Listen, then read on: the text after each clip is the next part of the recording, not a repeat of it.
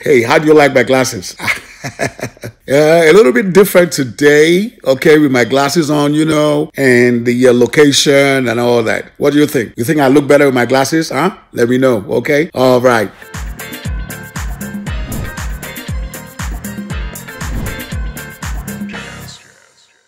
Hello everyone, welcome back to my channel, and if you're new, please try and subscribe. That would be great. And if you're loving the content, give it a thumbs up and please comment as well, so that when you subscribe, of course, you'll be getting notifications anytime a video drops, like this one right now. Today we will be talking about why we cheat.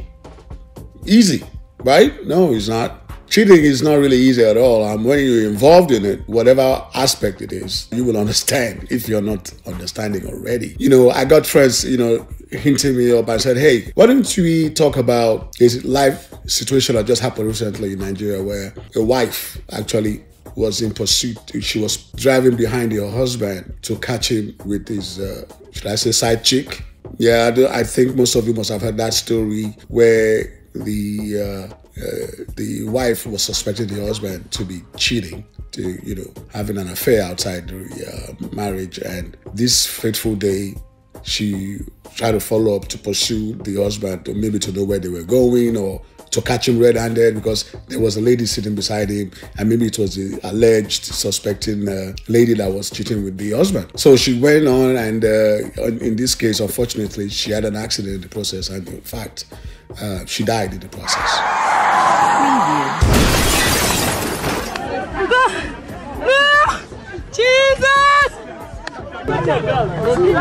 So my question is, that has been thrown out there, is if it's really worth it if you suspect your spouse cheating and you want to play the James Bond move and try to go and catch him or her red-handed. And can you go ahead and do all of that even when it is risky and it involves even your life? All right. So, because, now we don't know the background of the story.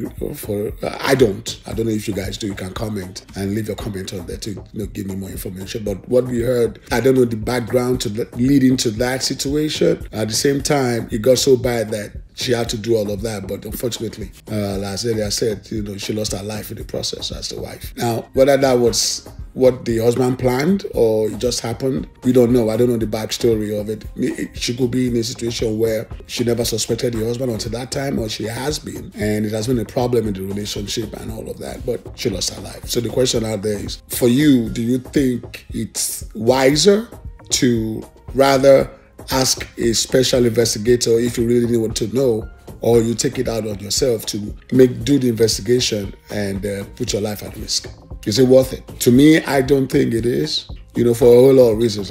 If you are the person that is directly affected, you don't want to see you put yourself using emotions. Anytime we use emotions to respond to a situation, for the most part, it doesn't really come out the way it should. If you're emotional in it, there will be a lot of sentiments involved.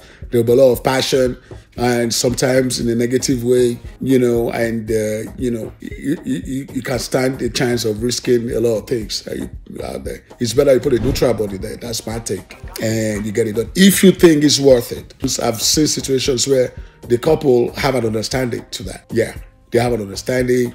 I think they call it open marriage. Okay, what are we doing, Seth? And in some situations, there's no understanding. The spouse, they want only you for themselves, which is, of course, the normal thing. But sometimes it doesn't work out like that, but still, even at that, you don't want to put yourself where you now risk your life just to catch the person, so to say, or, to make sure that you put your point out there. So to me, I don't think it's worth it.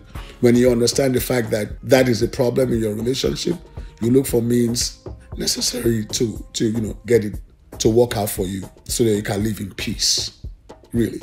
Because that is what we all want, to be in peace.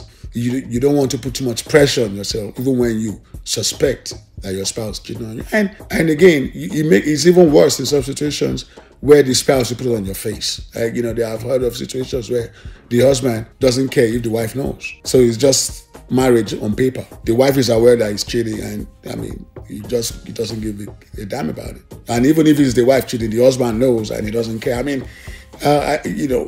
It's that bad. But again, in that situation, some of them have an understanding. But if you don't have an understanding, I don't think, on my view, you should put your life at risk. In this situation, that's what happened. And now, apart from that, let's even look at it the way humans are. It could be arguable when I say, okay, why do we cheat generally? In business, in friendship, in anything. You're okay, why do we cheat in the first place? Is it the way of life? Because this, again, undermines the value of relationship when it comes to trusting and being sincere to one another, which are always the principles we talk about. A lot of us cheat for 9 over 10 of it, selfish reason, because of self. But you see, it doesn't all go well when it comes to relationship, talking about trusting. And that cuts across every part of our life. So we should have a situation where I can trust you, you can trust me. And by doing that, you won't cheat for the most part.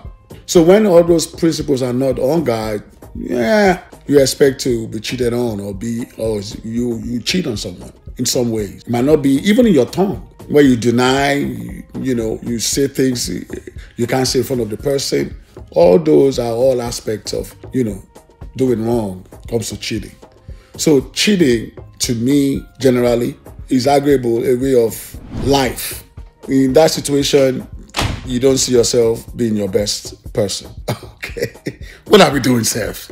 So I think at some point we should just look ourselves in the mirror and say, you are talking about cheating. How about you talking? Before you accuse someone out there of anything, you have to have a retrospective of who you are as a person towards your fellow man or woman, as the case may be. All right?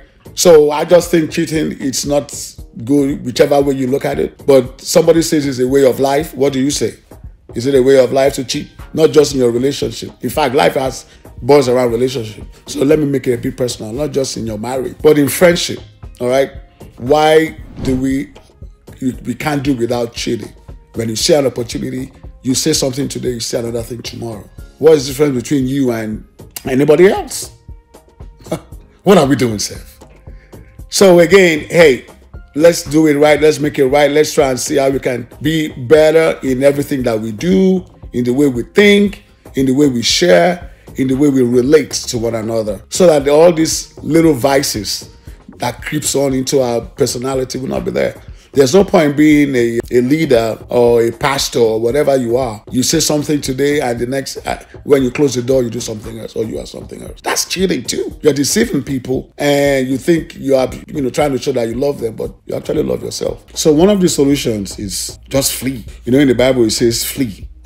You just go. Don't look back at where you're going. Just don't allow yourself to indulge in what you know will be wrong. All right? I know it's easier said. This cuts across everybody, including myself. So, hey, but, those are just there's no other way. Just flee. All right?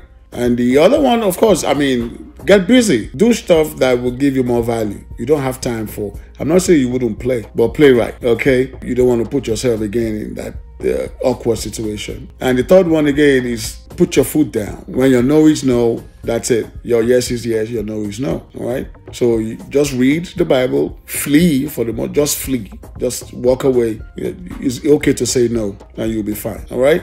And get busy. I don't mind, you know what they say about it, all right? So it's easier said, like I said, but it's very, very possible. Okay, so yeah, let's hear what you have to say on this. Is this just a quick edition? I said I should just drop this there. Why do we cheat? Is it okay to cheat? You tell me. All right? Okay, we talk soon, guys. Thanks for tuning in. Thanks for subscribing. Thanks for giving me thumbs up for those who have. If you haven't, please do. That'll be great. I'll drop another one real soon.